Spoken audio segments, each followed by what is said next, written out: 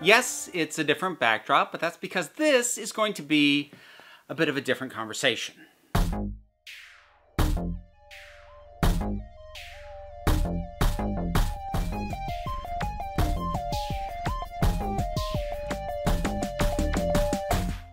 Hello there, folks.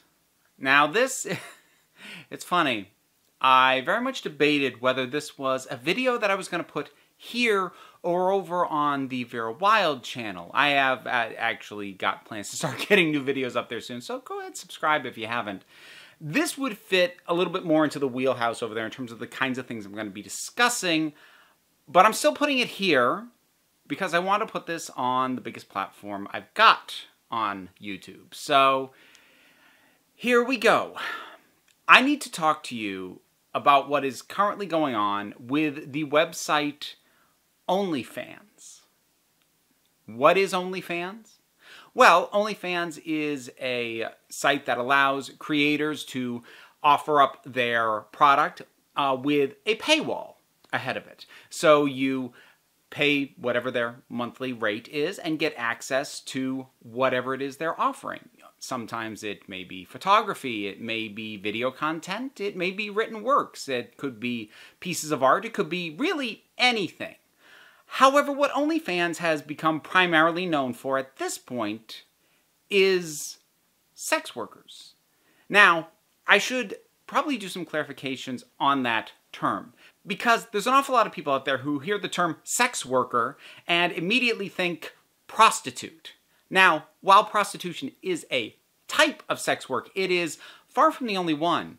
And that term expands to many, many industries. Legitimate industries. Not that I want to illegitimize prostitution. I will circle back onto that issue in a little bit. There's going to be a lot going on in this video. Heads up. But sex work can and does include the creation of pornography, whether it be for a pornography studio or as an independent creator. It applies to anyone who works in a strip club. It applies to anyone who releases sexually based content. So it can be said to apply to people who write erotica, draw erotic art. I'm a sex worker of a kind.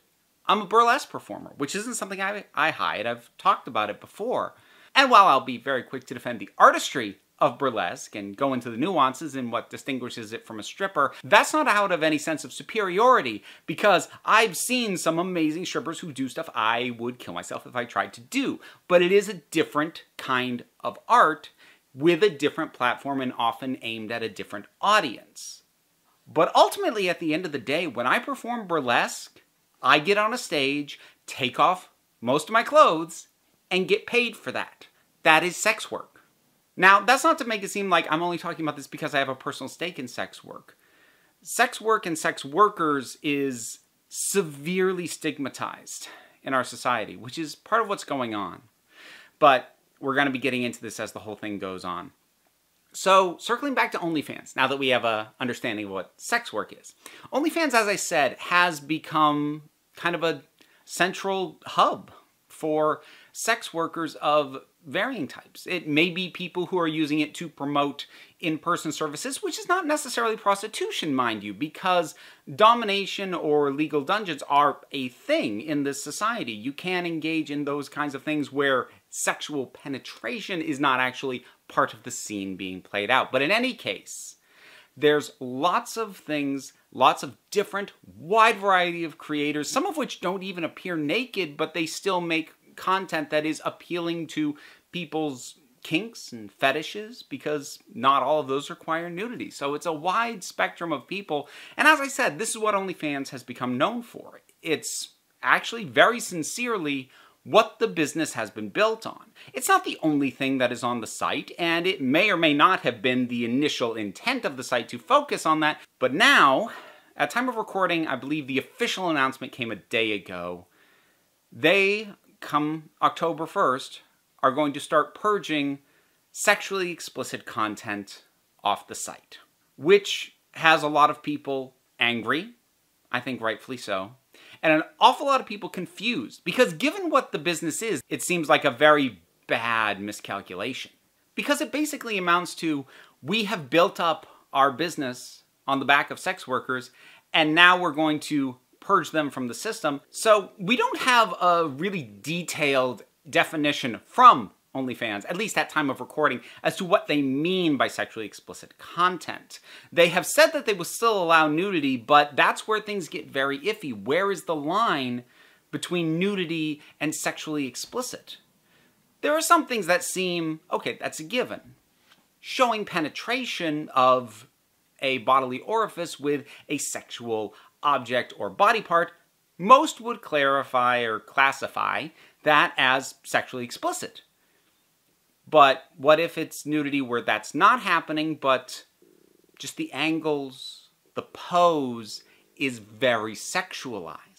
Hey there, folks. It's Vera from the future, or more accurately, from the editing process. So I'm going to be jumping in at a couple of points here to note some things that have changed or more information that's come out since I shot this, or to add in a few details that I should have put in the first place. The first one is that since I shot this, OnlyFans has put out some detailed information about what they intend to no longer allow on their site, or at least what they claim is detailed information. It's actually not nearly as helpful as you would think, though it's more information than we had before. I'm not going to go through every point of this, but there's two things I want to highlight. The first is that it is going to condemn both actual and simulations of the behavior they no longer want on the site. So having an argument of, look, I didn't actually do that, I just implied it, or I set up a scene that made it clear that that was going on, but nothing is actually shown, will not work as an argument in favor of keeping material on the site. They will remove it simply for the implication or the simulation of these things. The other thing that I want to highlight is the term extreme or offensive, which they use in regards to displays of, well, the genital area in general. The problem with those is those are non-specific, malleable terms. Anything could be deemed extreme or offensive. Those are subjective. So while they have quote-unquote defined what is not allowed, that definition in and of itself can easily be moved in terms of what is considered either extreme or offensive. So again, we have more detail, but it's not nearly as helpful as OnlyFans is trying to paint it.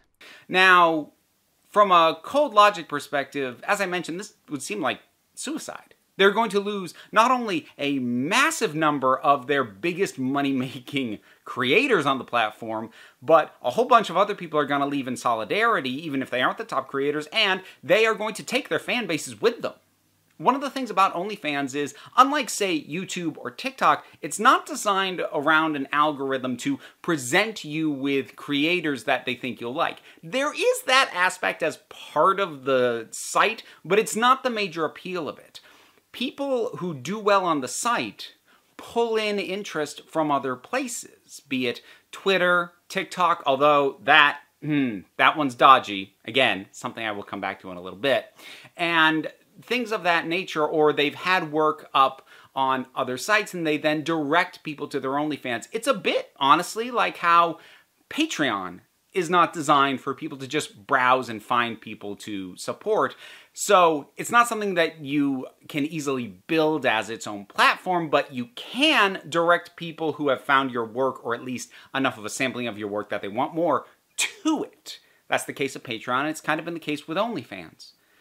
So removing their most productive and their biggest money-making creators, or discouraging them off the platform, and even ones who aren't violating the new guidelines are probably going to try and find somewhere else to go because they're going to worry that they are going to step on the wrong toe and have their account nuked, then this is just going to kill a whole bunch of the appeal of the thing.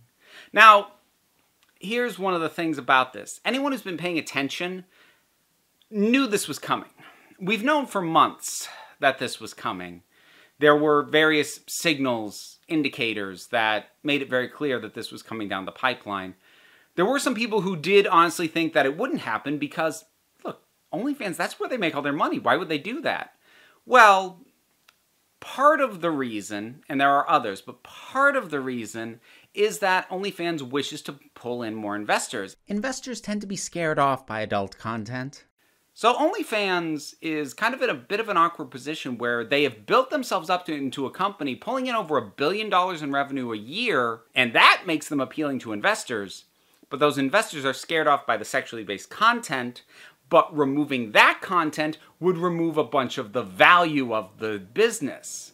So when people say this doesn't make a lot of sense, no, you're kind of right. It doesn't. The thing to realize is this isn't really about OnlyFans. This is about the credit card companies and the pressure being put on them by puritanical, religious-based, conservative groups. Now, I want to be really careful here because I don't want people to think that I believe or that I'm saying that anyone who is a conservative or anyone who is religious or anyone who believes in a certain amount of living a puritanical life to be a better thing, I don't believe that all of those people are necessarily anti-sex work or anti-sex. Some of them, and I've known some, are simply in a matter of that is something I do not wish to engage in at all. But they're content to leave it at that. But ultimately, the groups behind what's going on, and there is one in particular which we'll get to, they are puritanical, highly conservative, and religious in their focus. And their goals are to clamp down on every form of sex work as much as possible, and even the vaguest hint of it. And many, many companies, especially tech and web-based companies, are scared. Because if you think there isn't a connection, and there aren't dots to be connected between Craigslist purging its adult listings, Tumblr removing adult material, Patreon booting a whole ton of adult contributors and sex workers who then went to OnlyFans, and now OnlyFans purging it. These are not isolated. These are not unrelated. This is all connected. This is all by design. And if you want to get a sense of how bad it is and how scared many of these apps are, at the time of recording, about 2 hours ago, actually, at the time I'm recording this, my TikTok account, which had over 100,000 followers, got completely nuked. Thanos, gone.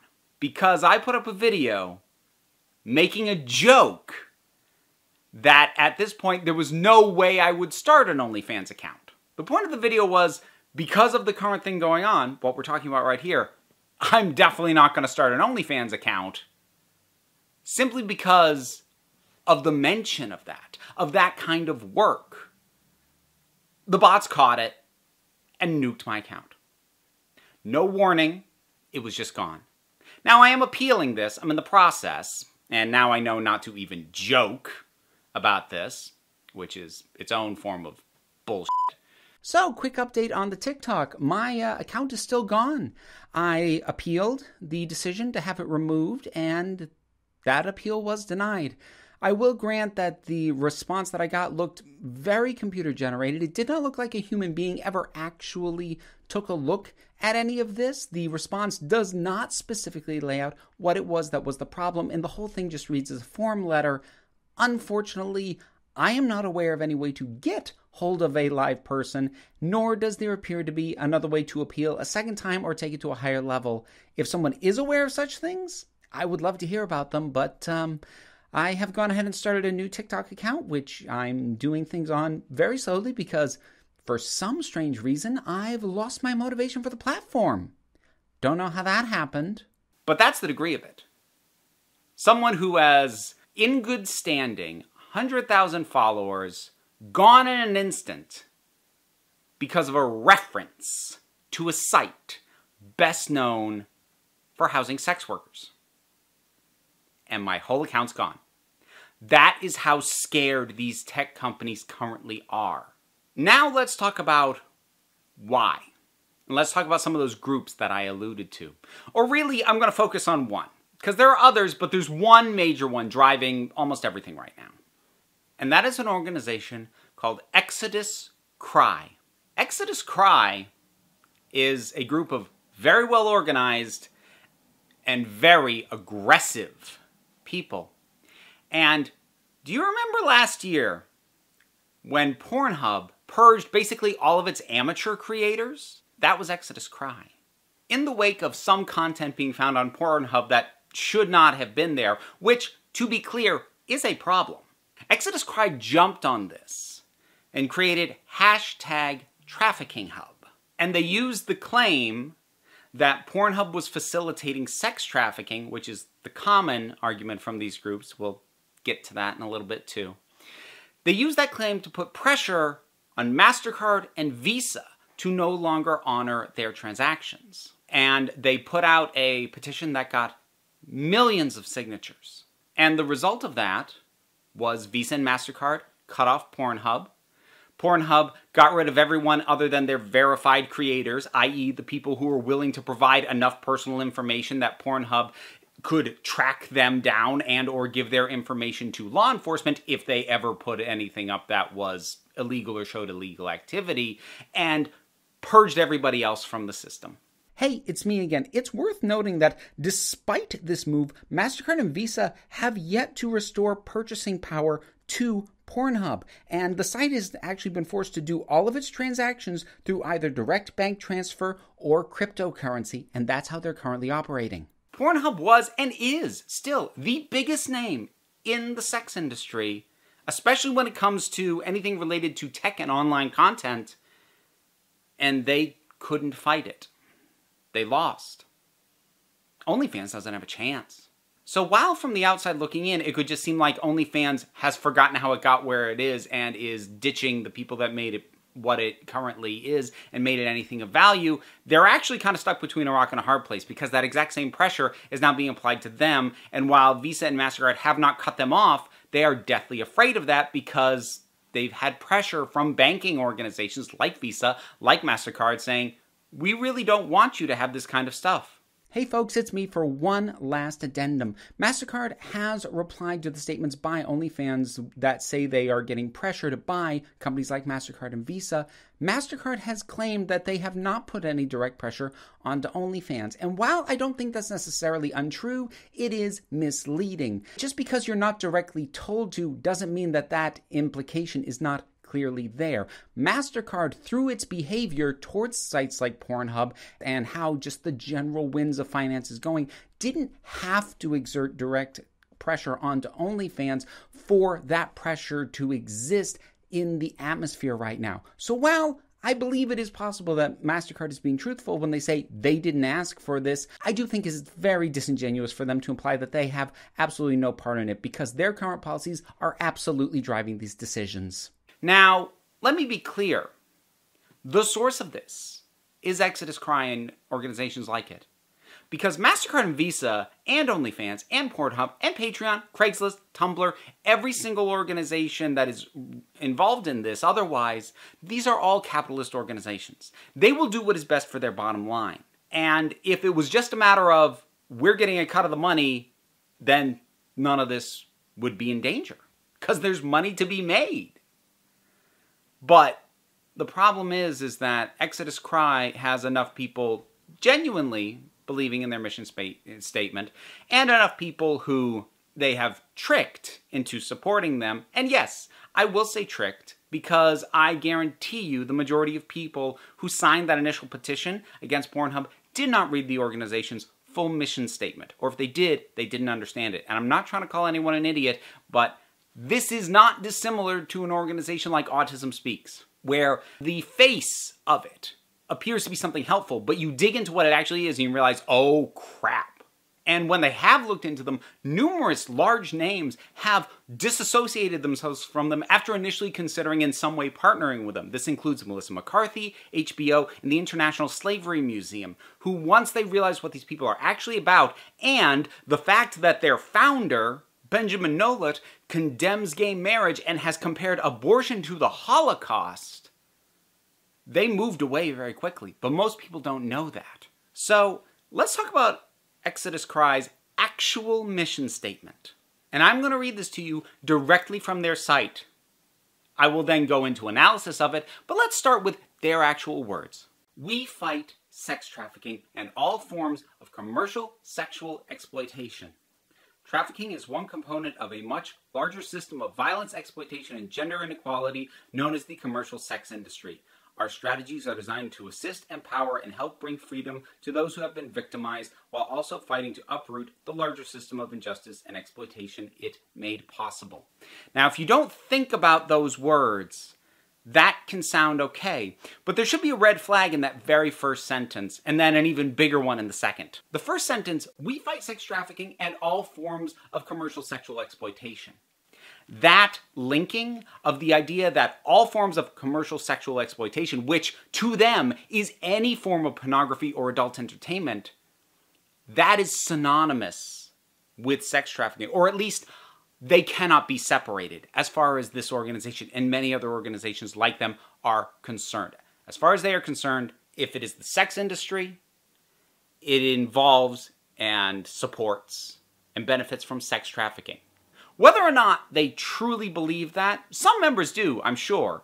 I think some of them know better, as is kind of evidenced by that second sentence. Trafficking is one component of a much larger system of violence, exploitation, and gender inequality known as the commercial sex industry. So they lead with saying that we fight sex trafficking, but then say, oh, but this is just a small part of this much bigger problem. Their second sentence makes it clear their point is not to end sex trafficking, but their point is to go after sex trafficking as a way to dismantle all adult entertainment and everything they consider to be sexually exploitative. And a bit like with OnlyFans itself, as we said earlier, how one chooses to define that term matters a lot. The specifics matter, and they paint it with the broadest possible brush.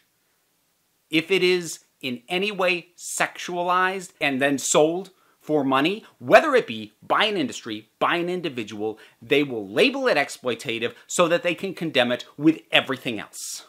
And let me be clear on a couple of things here. There is exploitation within the sex work industry.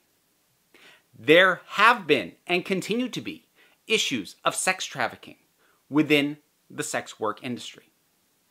However, shutting down sex workers does not help people who have been trafficked. I'm going to say that again.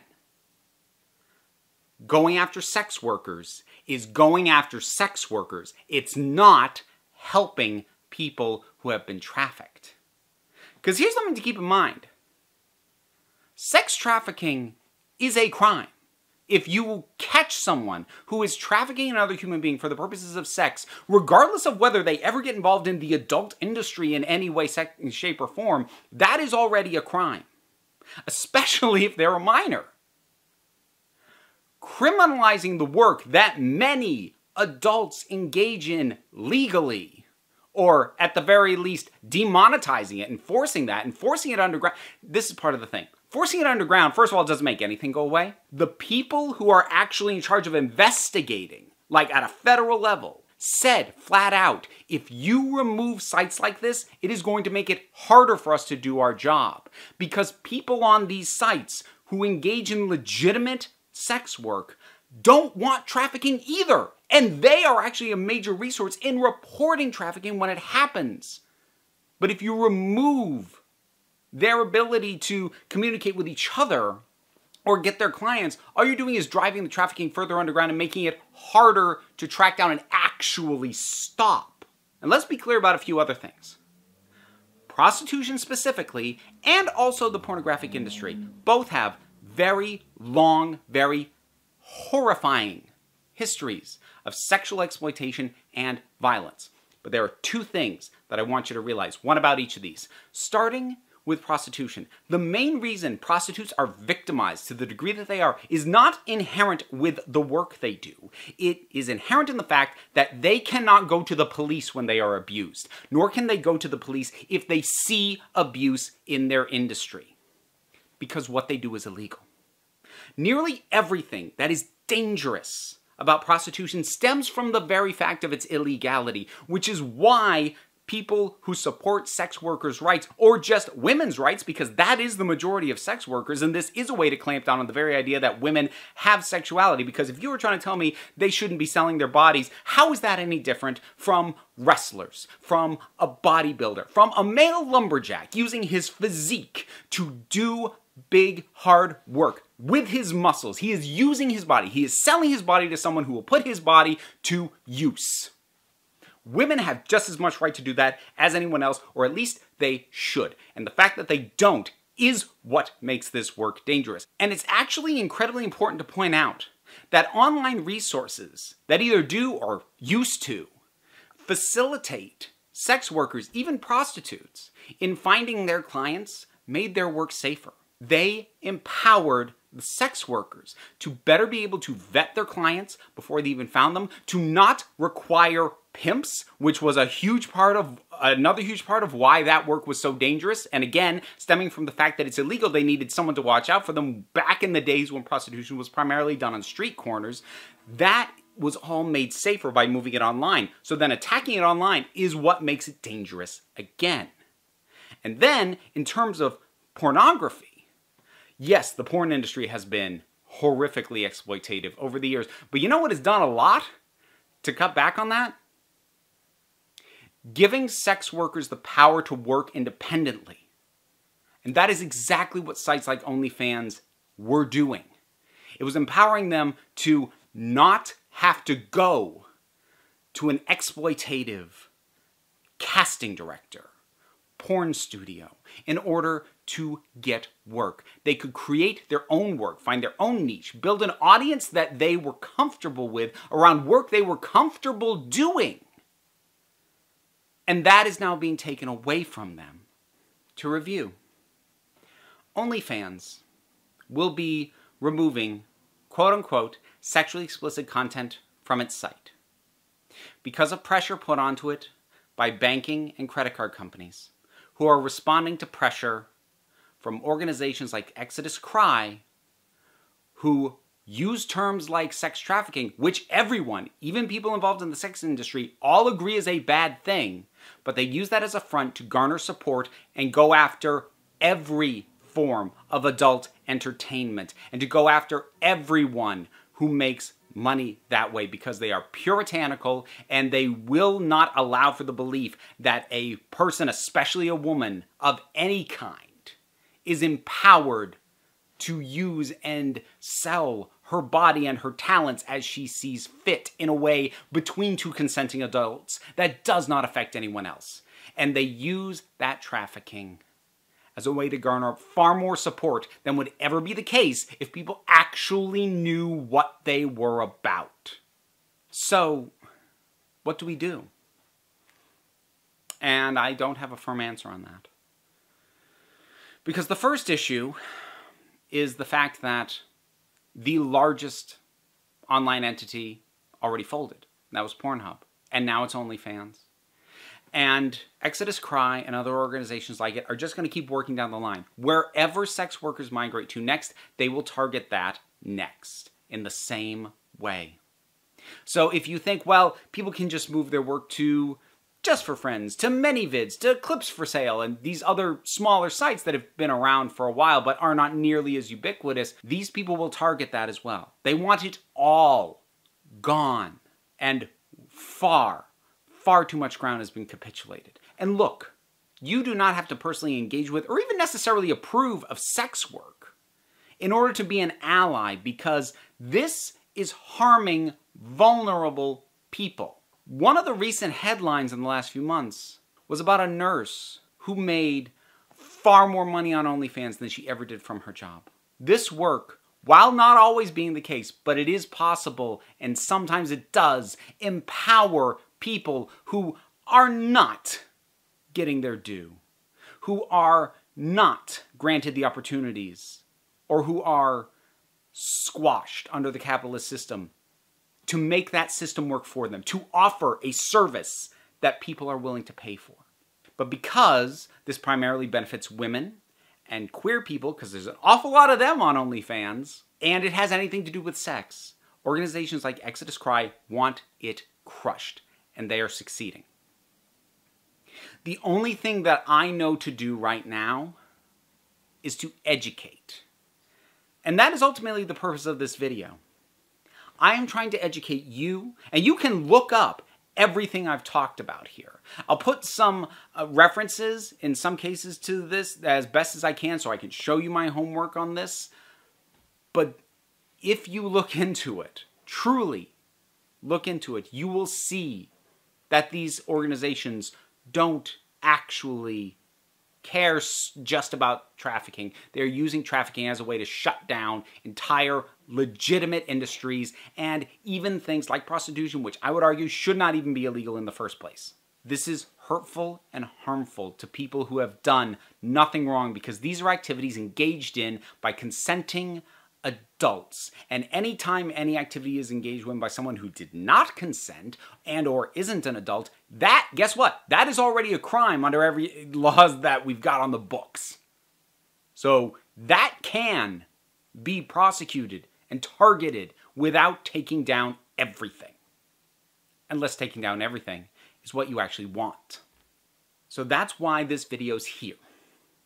On the largest channel I have on this platform. Because people need to know. They need to know what these organizations are actually doing. They need to know before they sign petitions, before they donate money. They need to know. And then they can let other people know. Spreading the education and spreading the truth of what is going on and why right now is the best and possibly only tool we've got. Because like so many far-right organizations, they don't have the raw numbers that they make it look like. They garner signatures on petitions from people who don't understand the full extent of that business. And they make the most noise possible. They inflate their numbers in order to outsize their influence.